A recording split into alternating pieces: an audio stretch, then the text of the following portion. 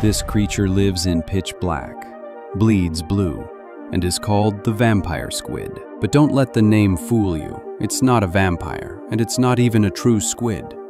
It's a deep-sea survivor from millions of years ago.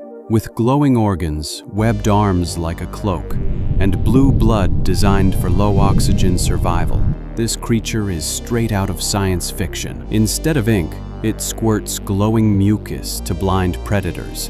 And if that doesn't work, yeah, it turns itself inside out like a spooky umbrella. Its blood-red eyes and shadowy body gave it the name, but it's not a killer. It feeds on marine snow. That's just tiny bits of dead stuff drifting down from above. The vampire squid is more ghost than monster, silently floating in total darkness, untouched for millions of years. Subscribe for more creatures you've never seen before.